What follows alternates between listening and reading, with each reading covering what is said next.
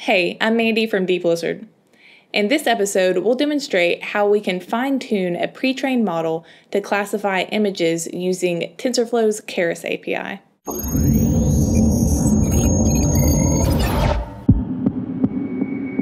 The pre-trained model that we'll be working with is called VGG16, and this is the model that won the 2014 ImageNet competition. In the ImageNet competition, multiple teams compete against each other to build a model that best classifies images within the ImageNet library.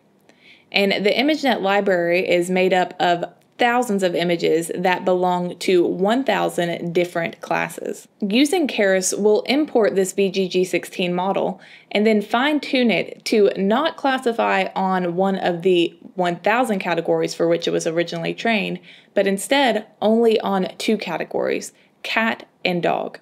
Note, however, that cats and dogs were included in the original ImageNet library for which VGG16 was trained on. And because of this, we won't have to do much tuning to change the model from classifying from 1,000 classes to just the two cat and dog classes. So the overall fine-tuning that we'll do will be very minimal. In later episodes, though, we'll do more involved fine-tuning and use transfer learning to transfer what a model has learned on an original dataset to completely new data in a new custom dataset that we'll be using later. To understand fine-tuning and transfer learning at a fundamental level, check out the corresponding episode for fine-tuning in the Deep Learning Fundamentals course on DEEPLIZARD.com. Before we actually start building our model, let's quickly talk about the VGG16 pre-processing that is done. Now, recall, we are here in our Jupyter Notebook. This is from last time when we plotted a batch from our test dataset. And a few episodes ago, we discussed the fact that this color data was skewed as a result of the VGG16 pre-processing function that we were calling. Well, now we're going to discuss what exactly this pre-processing does. So as we can see, we can still make out the images as these here being all cats, but it's just the data, the color data itself, that appears to be distorted. So if we look at the paper that the authors of VGG16 detailed the model in, under the architecture section, let's blow this up a bit, we can see that they state that the only pre-processing we do is subtract the mean RGB value computed on the training set from each pixel. So what does that mean? That means that they computed the mean red value pixel from all of the training data, and then once they had that mean value, across each image in the training set, they subtracted that mean value from the red value, the red pixel, each pixel in the image. And then they did the same thing for the green and blue pixel values as well. So they found the mean green pixel value among the entire training set. And then for each sample in the training set, every green pixel, they subtracted that green value from it. So, and same thing for the blue, of course. So that's what they did for the pre-processing. So given that that's how VGG16 was originally trained, that means now whenever new data is passed to the model, that it needs to be processed in the same exact way as the original training set. So Keras already has functions built in for popular models like VGG16, where they have that pre-processing in place that matches for the corresponding model. So that's why we were calling that model whenever we processed our cat and dog images earlier, so that we could go ahead and get those images processed in such a way that matched how the original training set was processed when VGG was originally trained. All right, so that is what that color distortion is all about. So now let's jump back into the code. Now that we know what that's about, we have an understanding of the pre-processing now. Let's now get back to actually building the fine-tuned model. So the first thing that we need to do is download the model. And when you call this for the first time, you will need an internet connection because it's going to be downloading the model from the internet. But after this, subsequent calls to this function will just be grabbing this model from the downloaded copy on your machine. All right, so the model's been downloaded. Now we are just running this summary, and we can see that this model is much more complex than what we have worked with up to this point. So total, there are almost 140 million parameters in this model, and on disk it is over 500 megabytes, so it is quite large. Now recall I said that this VGG16 model originally was predicting for 1,000 different ImageNet classes. So here we can see our output layer of the VGG16 model has 1,000 different outputs. So our objective is going to simply be to change this last output layer to predict only 2 output classes corresponding to cat and dog, along with a couple other details regarding the fine-tuning process that we'll get to in just a moment.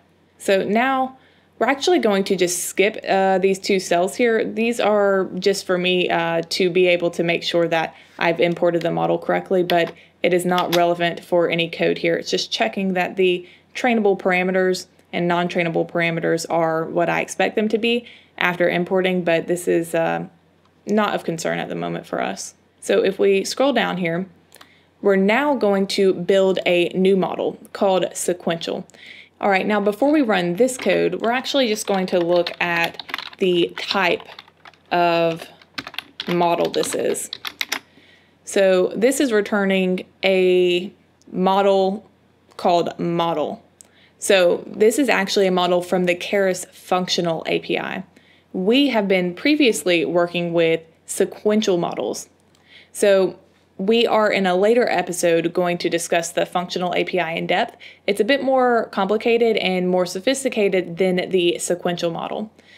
For now, since we're not ready to bring in the functional model yet, we are going to convert the original VGG16 model into a sequential model.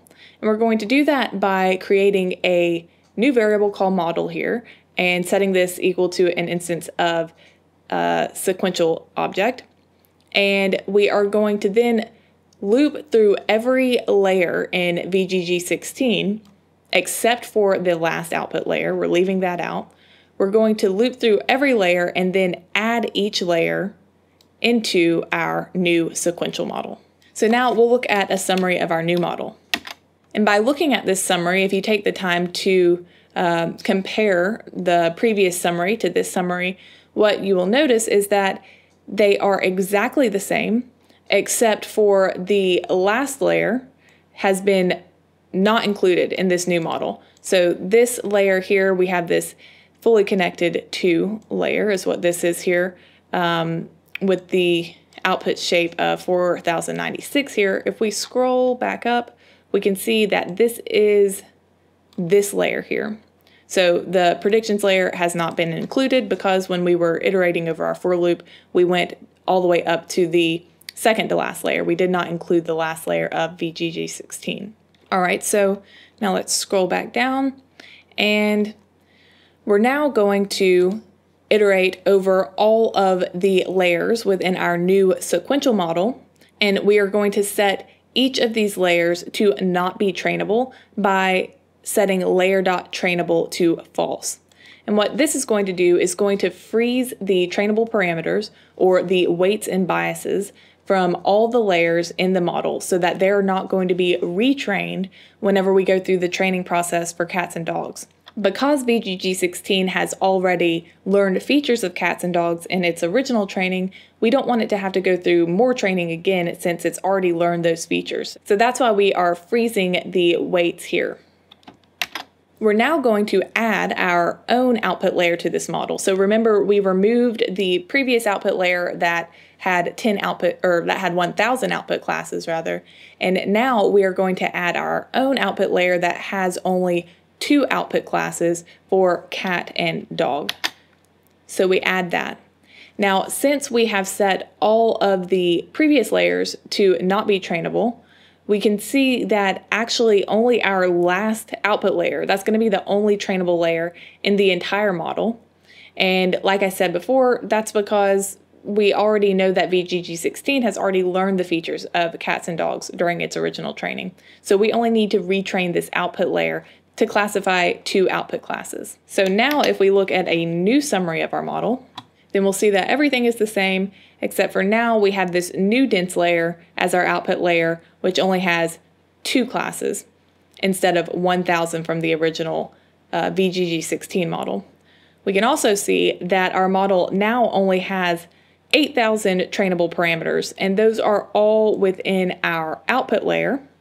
As I said, that our output layer is our only trainable layer. So before, actually, all of our layers were trainable. If we go take a look at our original VGG16 model, we see that we have 138 million total parameters, all of which are trainable, none of which are non-trainable. So if we didn't freeze those layers, then they would be getting retrained during the training process for our cat and dog images. So just to scroll back down again and check this out, we can see that now we still have quite a bit of learnable parameter, or of total parameters, 134 million, but only 8,000 of which are trainable. The rest are non-trainable. In the next episode, we'll see how we can train this modified model on our images of cats and dogs. By the way, we are currently in Vietnam filming this episode. If you didn't know, we also have a vlog channel where we document our travels and share a little bit more about ourselves. So check that out at DEEPLIZARD Vlog on YouTube. Also, be sure to check out the corresponding blog for this episode, along with other resources available on DEEPLIZARD.com. And check out the DEEPLIZARD HIVEMIND, where you can gain exclusive access to perks and rewards. Thanks for contributing to collective intelligence. I'll see you next time.